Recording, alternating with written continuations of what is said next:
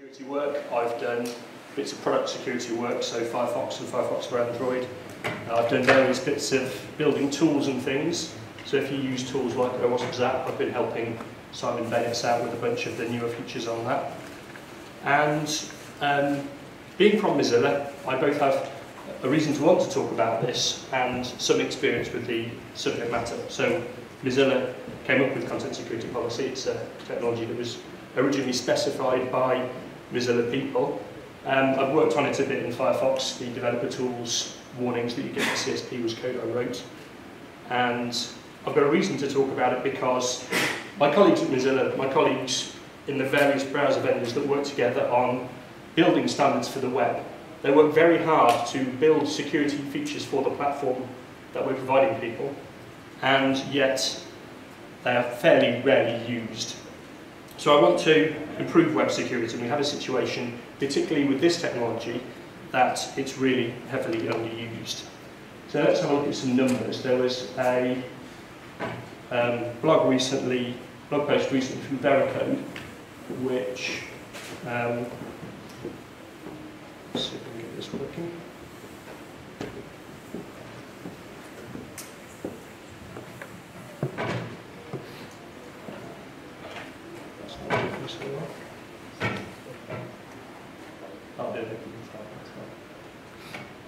You know, when you're doing a presentation, you're torn between mirroring your screens and having different views. If you're wanting to have more than one tab, it's a good idea if you mirror the views anyway. So this is from the Veracode blog, and they did a header survey where they looked at the various security headers and how often they're used. And when it's finally loaded, we'll see some numbers on various security headers. And among those numbers are some figures on the use of CSP. There we go. Let's get my phone out, and I hope that's going to improve reception. There we go. And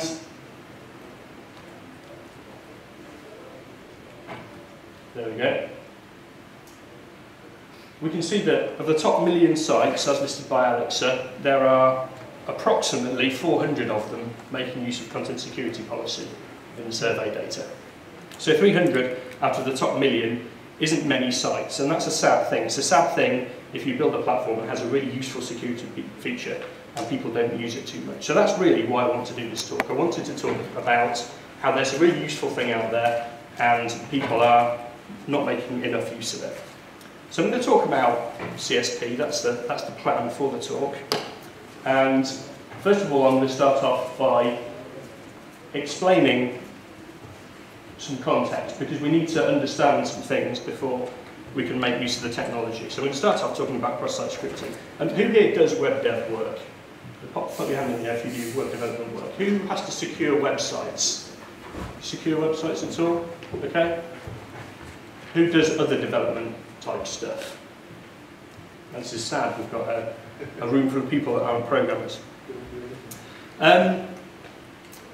So we're going to talk about cross-site scripting because that's valuable context. Then we're going to talk about the CSP and what it is and why it was created. And we're going to talk about why CSP is difficult as a technology for people to implement. And really the focus of the talk is about making it less awkward, because CSP has been around for a couple of years now. People have stayed away from it in droves, and there are tricks that people can use to make use of it that they might not be aware of. And then I want to talk about some common mistakes people make when implementing this technology. So first of all, hands in the air if you know what cross-site scripting is. Okay, so we all know a bit about cross-site scripting. Do we know about different flavours of cross-site scripting? Shout out, you don't need to put your hand up. Reflected. Reflected, okay. Stored. Stored, okay. That's the first two answers I expected. Anything else? DOM, woohoo, okay. So there we go. So sometimes we categorise cross-site scripting by reflected and stored. And in case somebody here doesn't know what those things are, let's have a look at an example of reflected cross-site scripting. So there we go. Here's one I made earlier. There's a document which takes a parameter called test. We've managed to stick some stuff on the URL. When we request the payload is reflected back to the client and executed in the browser in the context of the site that you were visiting. Okay. Now, DOM is a little bit different. Now, sometimes we categorise by whether a cross-site scripting attack is reflected or stored. But we can also categorise on where the attack happens.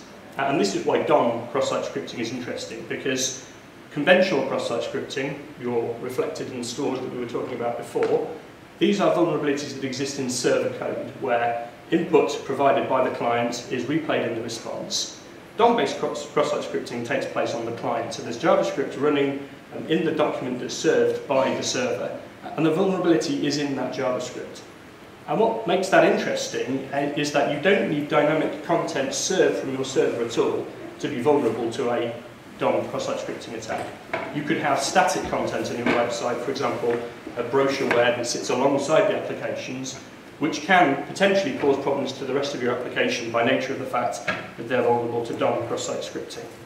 And to look at an example of that, again, we load a document and immediately some script is executed, but this happens in a slightly different way. So rather than being reflected from the server, the issue is actually in the HTML that's served.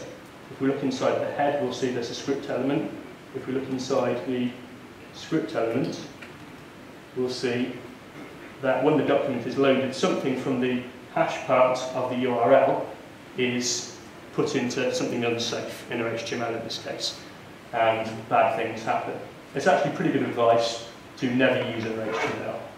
If you are using inner HTML, you should know that there's probably something faster and there's certainly something safer. Okay, so that's all we need to know about cross-site scripting before we start. Now, cross-site scripting shares an interesting property with lots of other types of vulnerability. And David, in the last session, had a conversation where he was reeling off problems with different sites. And we can think about a common theme in application security. If we think about stack overflows, if we think about SQL injection, if we think about heap overflows, if we think about cross-site scripting, command injection, use after free vulnerabilities, all of that sort of thing, what's the one thing that they all have in common? What do all of these problems have in common? What unites these vulnerabilities? User input. Can be user input, yeah. So user input is data, right? What happens to that data in all of these cases? The failure validation routines? Yes, there is a failure of validation routines, possibly, and that results in some data being interpreted as what? Instruction.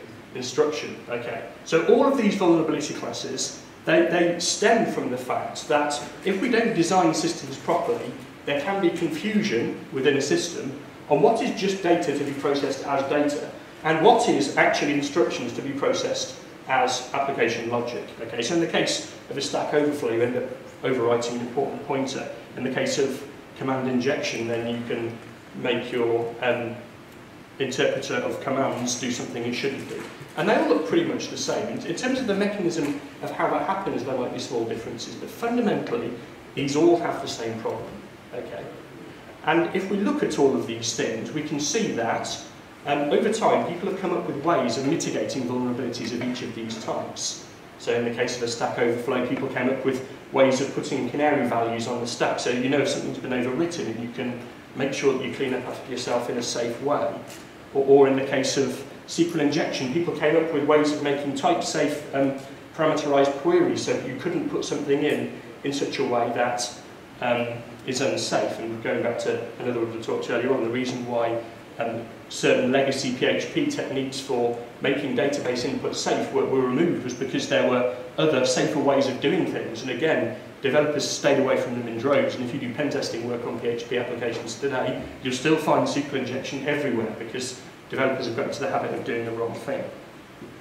So content security policy tries to imitate some of these mitigation methods, and the way it does it is by saying, well look, we need to make sure that we have separated content which is data and content which is instructions, and anything which we can't be sure of as being an instruction in some way, we have to not execute it. Okay. And the way it does that is by providing a policy with each document that is served to the client. Typically, it's via a response header. And that policy says, this document, for example, by default won't have any inline scripts, or it won't have any inline styles. And therefore, when the browser sees something that looks like an inline script or an inline style, it says, nah, I know that I'm not supposed to be doing anything with inline script or inline styles, so I'm not going to treat them as instructions. I'm not going to execute that script. I'm not going to apply that style to the document. And so it's a policy, and it secures content. That's all there is to it. And we can talk a little bit about what those things, what the policies look like in a moment. But the key thing here is we're talking about separation of data and instruction. We're talking about clear delineation between what is supposed to be code and what is supposed to be data to be handled in a different way. So let's look at an example. Here we have a sample content security policy. Hopefully it's not broken. Last time I did this talk I got a mistake in it. So we've got the header name at the top, content security policy. And we can do various things. We can say things like default source self. So this is telling the document that by default, I don't want you to trust anything that's from a different origin to the origin that this document was served from. Okay, so if it's served from example.com over SSL, then we're only looking for secure documents served from example.com. Okay, and then we can refine for various classes. We can say object source none. I don't want you to load any plugins, please. Any plugins, just don't load them from anywhere. Disallow it completely. And by default in a content security policy, inline scripts and inline styles are forbidden. You can turn that off, you can turn anything off in a content security policy. But by default, inline scripts, and that includes script valued attributes, so your DOM level 0 event handlers, they don't work either. And you can also say, well, if anything goes wrong with this policy, if when I'm trying to apply this policy to this document, something breaks, that might be a sign of something going wrong. Maybe someone's found a cross-site scripting attack on our site and they're trying to exploit our users. Well, you can send reports to a provided URI to say, send me information on what's going wrong here. So I did an example earlier on of a reflected cross-site scripting. We're going to try the same thing with a sample policy applied. Okay? So there we go. We've got the same page that we saw before, exactly the same document. And the only difference to this, if you look in the Firefox network panel, the request looks exactly the same, the code is exactly the same. All that's different is that here we have a content security policy as generic as they get, just allow stuff from this origin and don't allow inline scripts and inline styles. And despite the fact that script was injected into the document, we can find the node where that happened here, or maybe here. There we go. Despite the fact that script was injected, CSP says, no, I'm not having that. And we get a handy little notification to say, page settings blocks the loading of a resource. So we had a vulnerable document there that was as vulnerable to the simplest possible reflected cross-site scripting attack. And because there was a CSP applied to the document, on any browser that supports content security policy, and that's a growing number, that attack would not have succeeded. Right. So that's a good thing. We like that kind of security. So that's content security policy, and that's what it looks like at a high level. So we'll remember that. Okay. Just as you said, a growing number of browsers support that. Which ones do at the moment? Do you know? So WebKit supported it for a while. Safari supports it. Blink supports it, obviously. So Opera and Chrome support it. Firefox has supported early versions for ages. So it's really only Internet Explorer that doesn't support it. And I saw recently that they're working on it now, which is great. So hopefully that means that soon everyone will support at least a subset of this, which is good. Okay, and there are a bunch of different directives you can apply. So the source directives, you can specify where you want certain things to load from. So by default, at the top, or scripts, or styles, or objects. Connect is for things like XHR, for making XML HTTP requests, or if you're using WebSockets or something like that. Connect source is useful to know about because that talks about where you can make connections to, and so on. So we've seen an example of a CSP applied to a document. We've got an understanding of how it works. That's great, right? Everyone should be using this, because even if you've got these vulnerabilities, most of your users have browsers that mean that they are invulnerable to them, right? Surely that's a good thing. Well, actually, the numbers I showed at the beginning tell a bit of a sad story. If only 400 or so of the top 1 million sites are making use of CSP, I think we'd all agree that's bad news, because we'd like all of the sites we use to not be vulnerable to cross-site scripting in the browsers that we use. But it's not all that bad, because there are already some major sites that make use of this. Twitter, for example, they haven't yet applied a CSP to twitter.com, the version of the site we use in the browser, but everything else they have applied it to. So if you're using the mobile version of their site, if you're reading the Twitter blog, if you're using TweetDeck, if you're using the Ads Center, if you're using the Translation Center, or Twitter for Business, or any one of those things, Twitter have got CSP everywhere. And that's good. And one of the good things about Twitter using it everywhere is that you can go to the Twitter blog and you can read about their stories and deploying it in these different sites, and they're quite open about what they've done and how they've done it, and the challenges that they've found.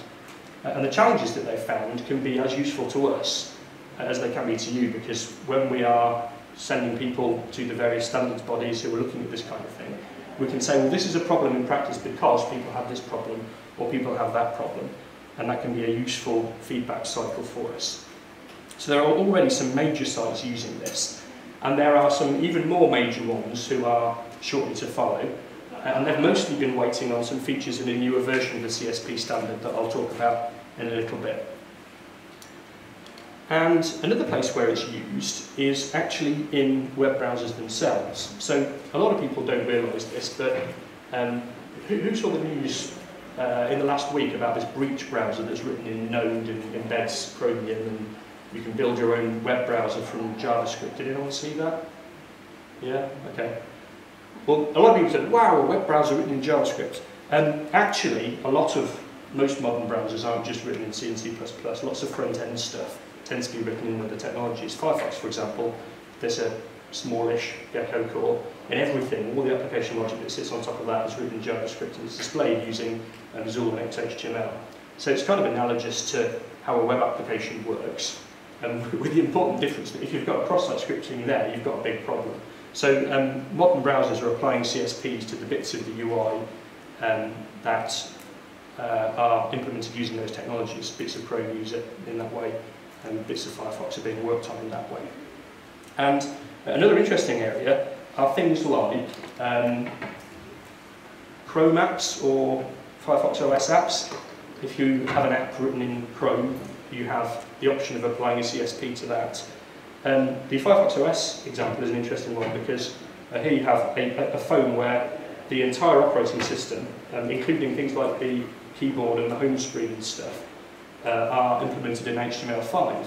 And with some of the APIs that phones allow you to use, like being able to make calls or send SMS or things like that, it could quickly get expensive if something went wrong with your phone in that way. CSP is applied by default to anything in Firefox OS that requests any kind of privileged access to the device. And as a result of this kind of thing, we start to get metrics that tell a very different story from the introduction I gave about CSP being underused. So yes, only about 400 out of the top 1 million sites make use of a CSP, but 18% of all Chrome document loads, according to the Chromium project, have a CSP applied. Okay? Now, if low adoption makes you think twice about the technology, turn it round, tell yourself that you're one of the bad 82% if you don't use CSP, and hopefully that'll make you think differently about it. So perhaps at this point you're thinking, that's awesome, but we've already got a website, okay? And some of the restrictions you've talked to us about already would make things really hard, okay? So if you're not allowing inline scripts by default, that's kind of a headache, because we've got inline scripts all over the place. We're using them for Google Analytics. It's the way our web devs did things for years, okay? And sure, you've told us that if we apply a policy, we can, if we want, turn off things like the restrictions on inline scripts and inline styles. But then if we do that, our policy will be too relaxed to actually be useful. If we're allowing inline scripts and we've got a script injection problem, then we're back where we started, right? So CSP can be a series of very awkward balancing act when we are applying it to existing environments, and we really need to think about what we can do. And the reason this is important for me is that if we're building security features into browsers, if we're going to the trouble of going through the standards process to build things, then it's really important that the security features that we build can be applied to the web that we've got and not just the web that we want to build. Because the web that we want to build, sure, the internet might be doubling in terms of the number of sites that are active every 2 years or something like that, but that still means that in 2 years' time, half of the sites are vulnerable to all this legacy stuff, right? So what can we do? What's happened?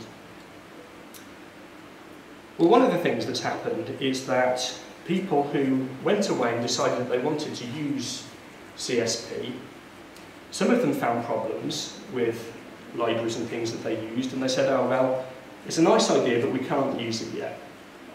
And some of those people went along to the people whose stuff didn't work in that environment. They went along to the authors of things like jQuery or other front-end frameworks, or even server-side frameworks, saying you're doing this stuff here, and it makes it impossible or really difficult to apply this technology that we quite like.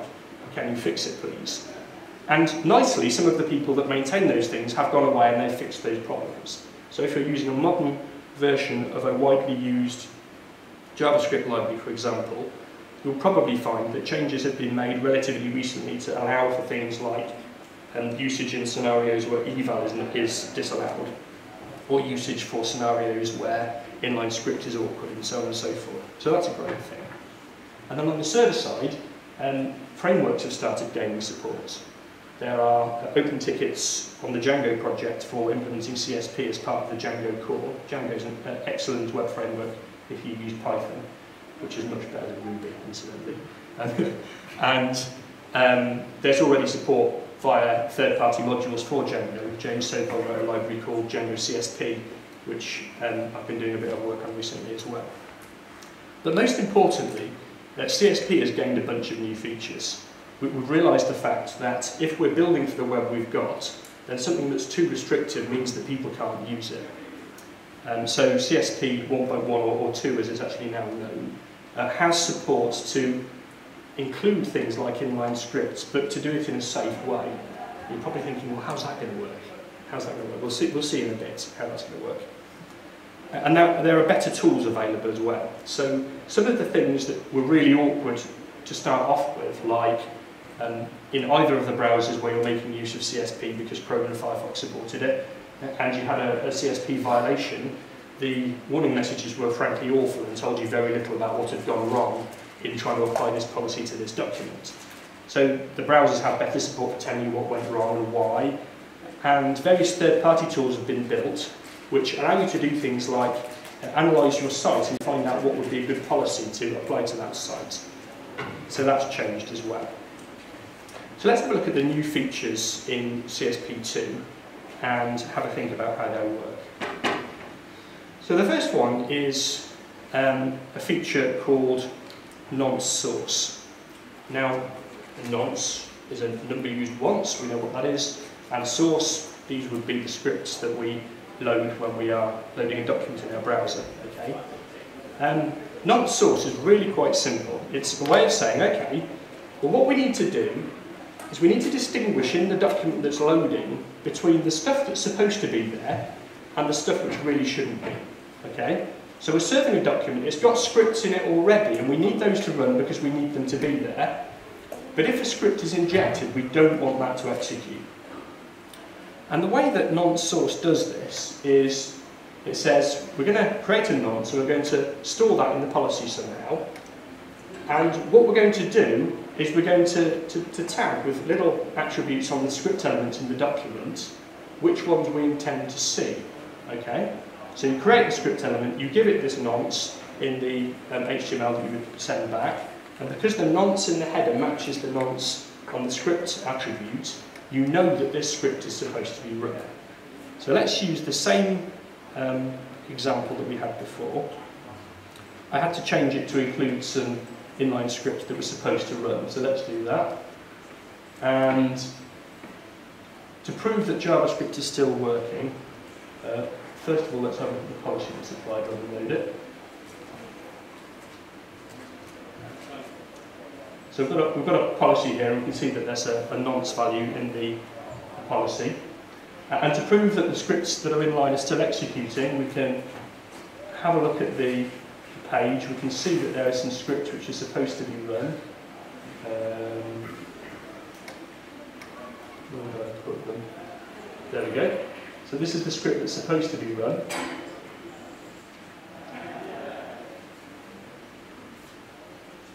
There we go. So on document load, we're adding a click listener on this button. We click that, and we can see that it works. Okay, so the script that's meant to be there is still working, but we're still doing our injection. And if we look further down in the document, we can see that the injected script element is still there. There is it in here. And yet it isn't executed. And the only difference between this script element here and the one further up is that the one further up has this nonce attribute set on it. Okay.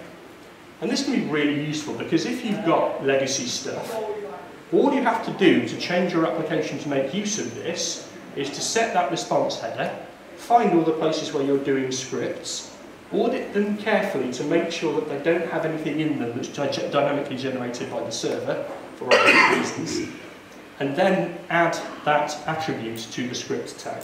Okay.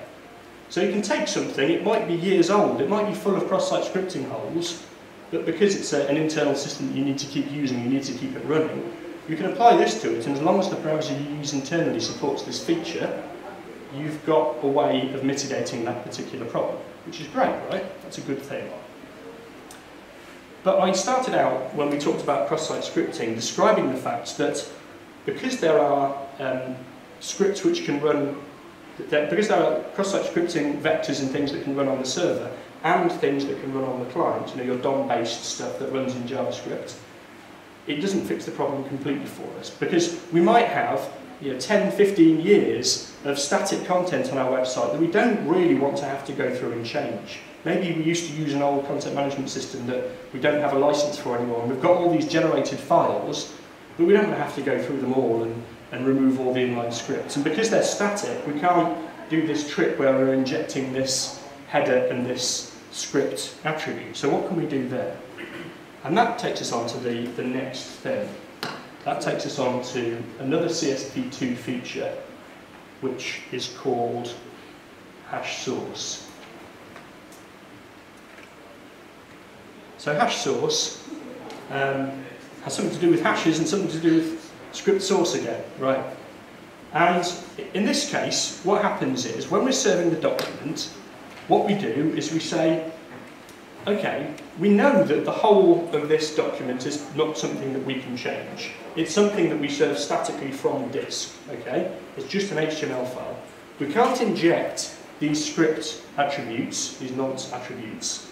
So what we're going to do instead is we're going to take all of the inline scripts in the document, and we're going to generate a hash of them, okay? So we're going to generate, I don't know, SHA-512 hash or something, and we're going to serve a CSP directive that has in it a list of all of the hashes for the scripts that we want to run. Okay? And again, we can show this in action. So I'm going to take the same DOM-XSS that we had before. I'm going to do exactly the same thing. We've got the same hash part of the URL. It's the same document, and the only difference is, as you've guessed, we've applied a CSP. And this time, we can see a hash that's sent with that policy that says, there's a script here that I do want you to run, and anything else, I don't want it to happen. Okay? So, again, we've got the vulnerable code unchanged. We've still got this script in the head of the document which pulls something from the URL hash and does bad things with it. It's still there, it's completely unmodified. But again, CSP is saying, something tried to happen here that I'm not happy with. Don't do this, please. So the content security policy has, again, blocked. But we can allow other things that take place in the document to work by using these hash values. Now, actually, this wasn't the example I wanted to use. Maybe I'll go back to that in a bit. Let's not worry about that for now. Okay. So those are two new CSP features, and that's kind of nice.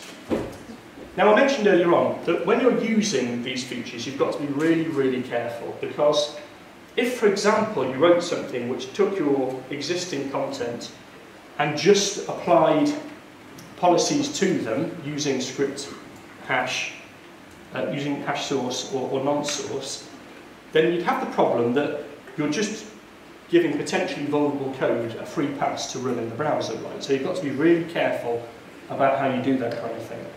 Now, I talked a little bit earlier on about a Django middle layer called Django CSP, which allows you to do a bunch of CSP things easily in that web framework. A thing that I did for Django CSP was to say, wouldn't it be great if we have a way of not only automatically inserting the script elements with the attributes set in the document, but also preventing developers from shooting themselves in the foot when they use it. Okay. So here we have a custom tag in Django which says, here is a script, and anything that happens within this script can run, because we've set this attribute automatically with this magic tag.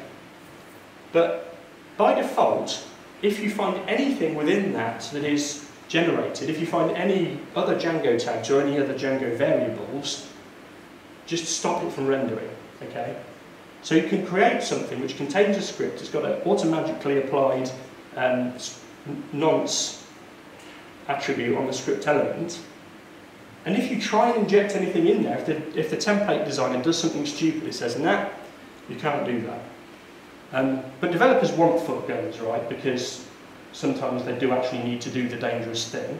But it's important for us as security people to be able to review those. So what we can do here is, if you absolutely need to shoot yourself in the foot potentially, then you can say, okay, I want a script and I want it to be dangerous, and then you can use your static analyzers or whatever to run over your templates and say, oh, here's something we need to review because someone down in development needed to shoot himself in the foot. So there we go. That is the sort of thing that you can do with these features, which is useful. Okay. But even if you use things like this, we still have some problems.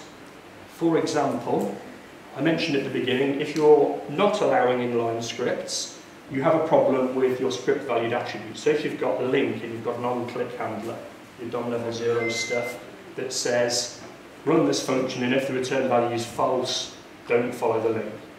People use this quite a lot, it's been part of the web for a while. This isn't going to work unless you allow unsafe inline, and if you allow unsafe inline, you basically needn't have applied the CSP in the first place. But there are ways that you can use to fix this kind of thing. And one of the little toys I'm playing around with at the moment is a tool which takes an existing document and will extract all of the event handlers that use this method of doing things and turn them into a script that you can include in the head of your document and apply them the new proper way, so that you don't have inline scripts in your document, which can be a useful thing.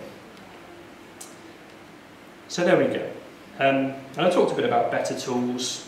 I talked about how there are things available that can allow you to take your site as it is, feed it through a tool, and get out of the tool what is the most strict possible policy you can apply to that document or those documents. And there's a tool by a chap I know called Kailash Patel, which you can install as a browser add-on. You can browse the site that you're looking after and get out of it what the strictest policy that could be applied to that site is. And there can be some wins even on that. I mean, even if you're allowing things like inline scripts, being able to turn off anybody being able to inject objects can be useful for various reasons. And there is benefit to applying it even if you're making the policy fairly weak.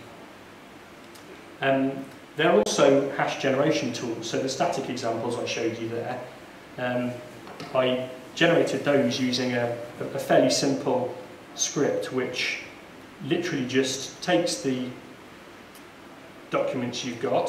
Let's show that working. I don't know if it's too scared of the command line. There we go. So we're going to say all the stuff within that directory there, the sorcery directory, I want you to generate hash source attributes for that. So we run that, and then we can cat this file and see the policy that we just generated. So you can take loads of HTML source files, or even PHP if they're in line within that, and just generate the hashes, which can be a useful time-saving thing. Again, don't do this without some serious review of what's going to happen when you do that, but it can save you time when you're doing it. There are other tools that people are building. People are building reports, dashboards. A colleague of mine at Mozilla is building one that's really cool. Another one is being worked on by some people at Yandex, the Russian search engine. And there are many other tools out there for making it easier to do various things with CSP. So, you've got a few ideas here how you can apply CSP to stuff that you've already got, and you're thinking, great, I'm going to go and do that. But before you do, I've got some words of warning. Okay. The first one comes from the chap I mentioned who did the user CSP tool that infers a policy from a site. He also did a header survey, which is kind of like the header surveys that other people do, but his was really specifically about CSP. The chap's name is Kailash Patel, if you want to follow him up. And he had a look at what people were actually putting in their policies, and to his dismay he found that very often people are applying policies that are completely useless. So let me show you an example. Obviously you'd think if people were going to the trouble of enabling the header and working out what the policy needs to look like, they'd think about what the policy that they're applying, and they'd think about what it does. And it turns out that they're not doing that at all. So this is for some organisation, which I'm not going to call out. I'm sure you can read it if your eyesight's good enough. But they've got a CSP which basically turns CSP off. Okay? So we're going to apply a policy that doesn't apply any policy. Good work, A star. Okay. So that's an example of a thing that you can do. So if you're applying a CSP, try and make sure that the policy that you're applying makes sense. Don't just apply the policy that turns itself off, because that's dumb. Don't do that. Another thing that people do is people forget about the same origin policy, right? They say, okay, well, we've got this application and it's running on Django or whatever that supports CSP really nicely. We're going to turn CSP on and we're quite safe, okay? But even those things that provide these nice CSP features might apply the policy inconsistently. So here we have the documentation for Django CSP. If you've shipped a configuration of Django which uses this, and you've left the defaults on, and you've got the admin app turned on and available to the internet, which people do sometimes, don't do that, but people do, you'll notice that admin is not covered by the CSP configuration. So if there's a vulnerability within the admin part of the application, and the user that's being targeted by the attack can see that page, or if it's on a page before login, if it's just reflected, but if it's just for anyone, then you've potentially got a problem there. So if you're going to make use of CSP, make sure that you're applying it consistently.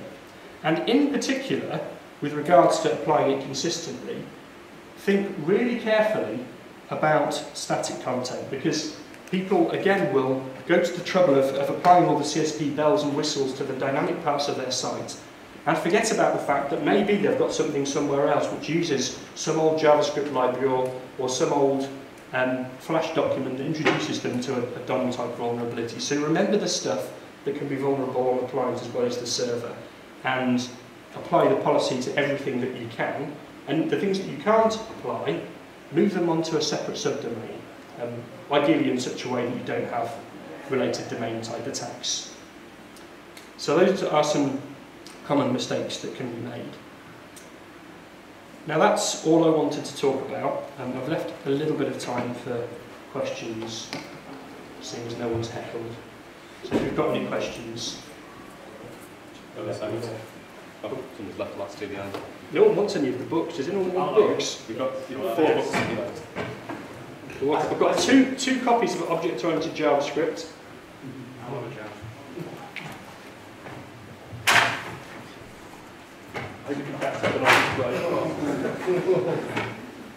This book is an oxymoron, it's wicked cool PHP. If you want to write vulnerabilities, this book's really better. Don't throw that. That's a joke, by the way. People write good stuff in PHP. I just haven't seen them. And wicked cool Perl scripts. Oh, goodness me. Books don't fly as well as you'd think. Okay. So there was a question over here. What was your question? So what's the legitimate reason for creating a policy where there is no policy? Why does it support that way of use that policy? There's a legitimate reason. So the question was, is there a legitimate reason for applying a policy that doesn't apply a policy? There are legitimate reasons for applying a policy that almost might not apply a policy, and that is that you can be fairly specific about what you're allowing and what you're denying. So if you're being tricky about things, you might be able to set a specific path to cover a resource that you know is vulnerable whilst not touching the rest of the thing. Okay? In terms of applying a policy that doesn't actually do anything, the only thing I can think of that would make you do that is if you want to be able to say you've used CSP in your CV. So, yeah, I can't think of a reason why people would do that. Why create the ability to be able to do that as a feature for CSP? You have to decide which feature you didn't want people to be able to turn off. If you haven't everything except, you need to decide what that thing is if you're going to completely prevent it. It may be that in future versions of the various browser developer tools, people will do things like say, okay, you're applying a CSP, but actually it's useless, don't be so stupid, fix it, or things like that. There are people working on various projects for providing Firefox islands that do that sort of thing with Firefox developer tools. I don't know about the other browsers, but I'm sure the Chrome DevTools team will be looking at it as well. If you have a static nonce value, what's to stop whoever it is that's targeting the injection? Strictly speaking, if it's a static nonce value, it's not a nonce because you've used it more than once. So what you do is you have a separate nonce value for every response that you send, so that the attacker can't know the value when they're trying to inject. The idea is that if the attacker can see what the nonce is, you've got a worse problem anyway, right? Yeah. So make sure that your nonce value is firstly sufficiently random, and secondly changes with every request. Pick a random number 3, but use that for everyone. Okay? Don't do that. Yep. There's a question about browser support. You mentioned that IE is not supported. IE doesn't support it yet. How do you think? I saw on the IE features matrix thing of stuff that's in the W3C specs that they actively have people developing it at the moment. Well, coupled with that as well, obviously it's an extra header. Is there not networking equipment which strips that header as non-standard? If you've got networking equipment that strips headers that it doesn't know about, you probably want to send it back. No, but obviously network hardware gets installed and left for a long time. Right, okay. Well, it's a W3C standard, so headers which are allowed through quite often. Yeah, I feel like with various recent security features, if you've got network stuff that strips headers that don't understand, you've probably got other problems. So loads of stuff like X-frame options or HSTS. There are lots of pause stuff as well. If you've got networking equipment that will strip stuff out of request or response headers, you likely have various issues anyway that you might not realise you've got. From a sort of business point of view, loads of sites have horrible tracking bugs, advertising. Loads of these sites are all heavily developed using JavaScript. You have to do your site. Is that catered for using these things? And how difficult would it be to craft something? Because you don't think it's up to your business if your business wants ads, tracking, affiliates, all the rest of that stuff. Yeah, so you can, theoretically, your maximum header response size is only determined by the software that you're using. Not all of it, of course, is under your control because users have their browser of choice. Right? You could have very large unwieldy response headers, but generally, I think people are starting to come around to the fact that using these features by including JavaScript and third-party domains isn't best security practice anyway. And you can do various things to make applying these policies a little bit easier than they might have been. You don't have to be hugely specific for everything. And in many cases, just disallowing your inline scripts is going to fix your problem for you anyway. Right? even if you've got script sources that include all of the various affiliates that you've got. So there's facility in that you can, in theory, turn everything on you want to. In practice, that might be difficult from a maintenance perspective. In practice, you might be sending in feasibly large headers and things like that. What's the behaviour on Firefox for multiple headers which are the same?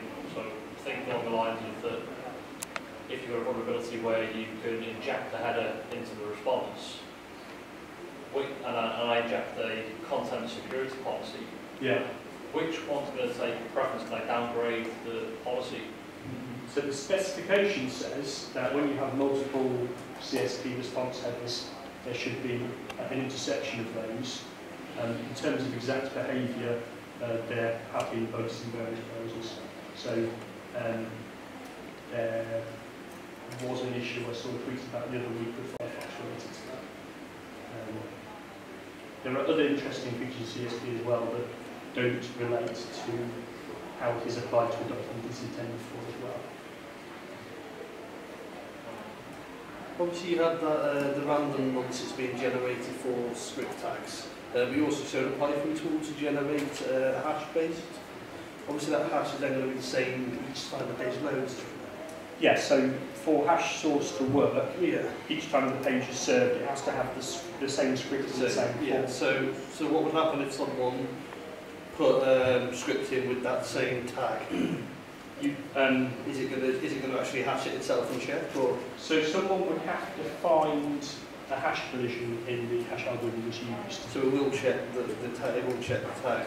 Yeah. It's that hash. Yeah. So any source that exists in the page, what happens is first it checks against various other types of source attribute, various domains or keywords, and then it says, well, okay, I'm going to take this thing. It doesn't match any of the others, so now we'll do the expensive step. We'll take this content, we'll hash it, and we'll compare that value against the allowed hashes in the policy.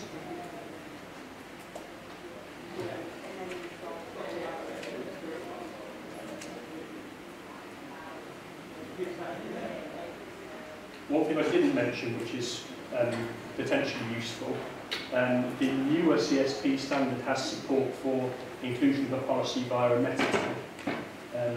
So if you have a web host that doesn't allow you to set your own headers, you can maybe make use of that. As yet, it's only supported in Chrome, because there's a lot of arguing on the standards about whether or not it should be allowed for obvious reasons. But that's a thing that's coming soon. Okay, any other questions?